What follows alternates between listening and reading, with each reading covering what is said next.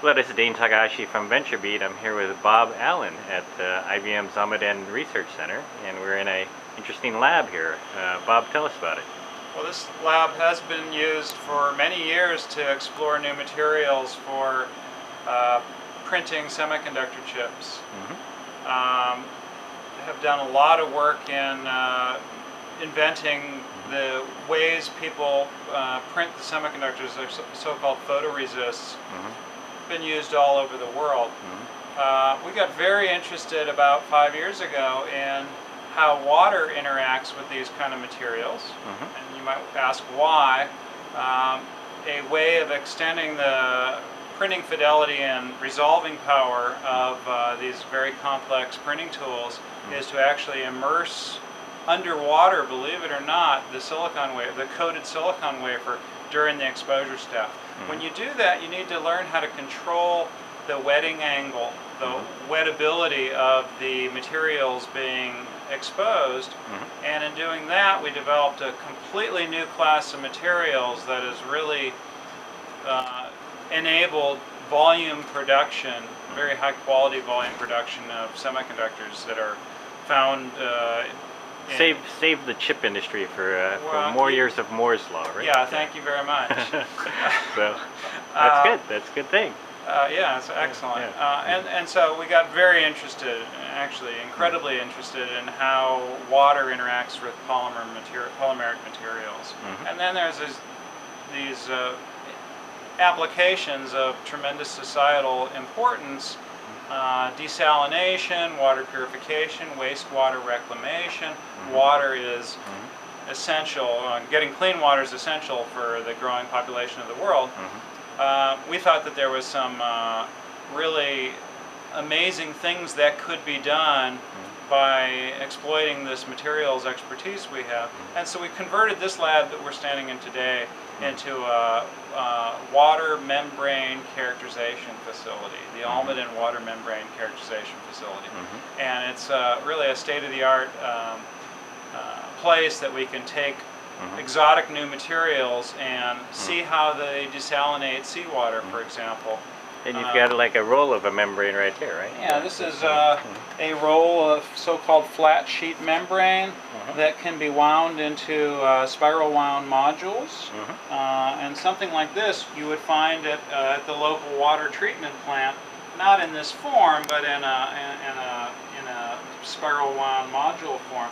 This is the starting point for us making new materials. We actually coat our new materials on top of this stuff, and then we can take it over here.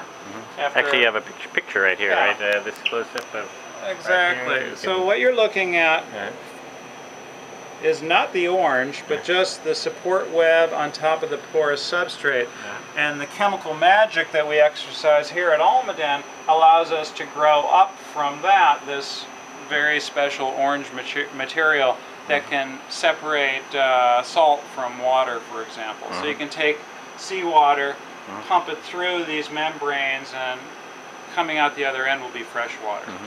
And we have these nice French presses here. Yeah, this is like a French press coffee maker. This is something called a dead-end filtration cell. It's the first stop for a new material. If we want to understand how effective it is at filtering salt water, how rapid the water comes through, those things, flux and filtration efficiency, are incredibly important and dependent on what the structure of the polymer material is that we coat on top of that support web.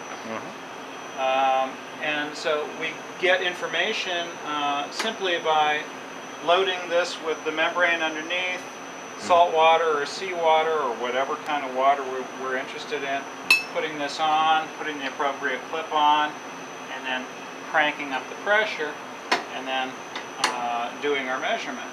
And that gives us first pass some basic information. Is it really excellent? Is it very exciting, or is it not so exciting or horrible? And we've seen all of the above. The next step is let's get a little more serious. And so we come over here These are made, all of this equipment has been made at the Almaden Research Center in our tremendous model shop. These are called cross-flow filtration apparatuses, or apparati, I guess you would say. And it's all, of course, computer controlled. We can take various solutions, put the solutions, seawater or a water loaded with foulants, for example, or brackish water, put them through these modules. These modules contain a flat sheet, but the water flow is very similar to what it would be through a real industrial grade module. And you get really, really outstanding data. If you do everything correctly, you control the temperature, for example, you get outstanding data as the salt water is filtered through and hopefully coming out as fresh water down below. And we can drink this water down below. Ari might choose to drink it, but or Dean, but I think I will stay away from it. I'm on a strict diet. And they're very interested in this in places like Saudi Arabia, I guess. Yeah, desalination is becoming really important. It already is in the Middle East, obviously, but it's becoming extremely important in much of the world. Australia, Middle East, Africa, southwestern part of the United States. Actually, Southern California has lots of desalination plants, but it's not just seawater desalination. There's a need for wastewater reclamation. I mean, all the water that's going down our showers or washing machines, dishwashers, toilets can be reclaimed and used for other purposes. The last actually critical stage in doing that is membrane separation, where you separate all the nasties, all the remaining nasties in water, and what comes out of the other end is hyper-pure water. So membrane, the use of membrane technologies for many applications just in the future is extremely important. So we think that materials innovation can really enable new applications. Reminds me of that Frank Herbert novel Dune, I guess. Yes, exactly. Getting everything you can out of water, I guess. Yeah, so maybe we should rename this lab Doom. Well, cool. Well, it's very interesting to go from chip making technology to water filtration. Yeah. Cool. Thank you, Rick. We try to leverage as much as we can in terms of materials technology for different applications. Great. That's Bob Allen at IBM. Thank you. You're welcome.